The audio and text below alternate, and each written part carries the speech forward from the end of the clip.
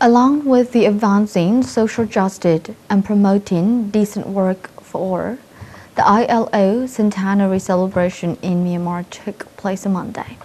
The celebration, led by the Union Minister for Labour and Immigration and Population and the Deputy Director General for International Labour Organization (ILO). ILO is a United Nations specialized agency dedicated to promoting social justice, decent work, and internationally recognized human and labor rights.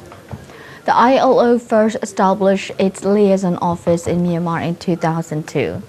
In September 2012, Myanmar signed Decent Work Contract Program (DWCP) with the ILO. According to the ILO Centenary Declaration for the Future of Work adopted at the International Labour Conference in June 2019, it is based on a human-centered approach that increases investment in three areas: people's capabilities, institutions of work, and in decent and sustainable work for all.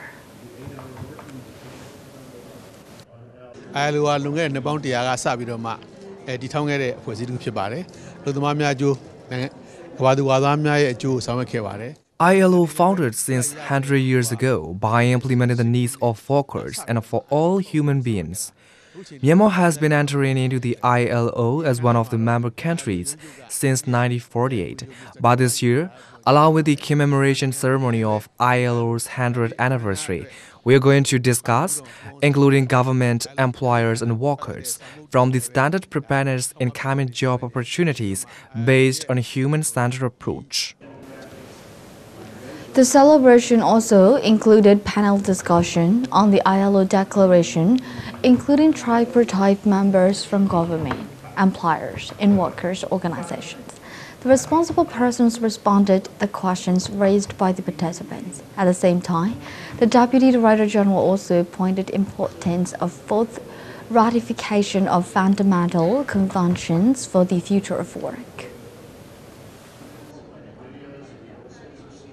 And we would look forward to working with the government to assist it in getting the full ratification of all of those fundamental conventions, as well, of course, as some of those other important conventions that the ILO has. But it is these fundamental conventions that we think should be the highest priority.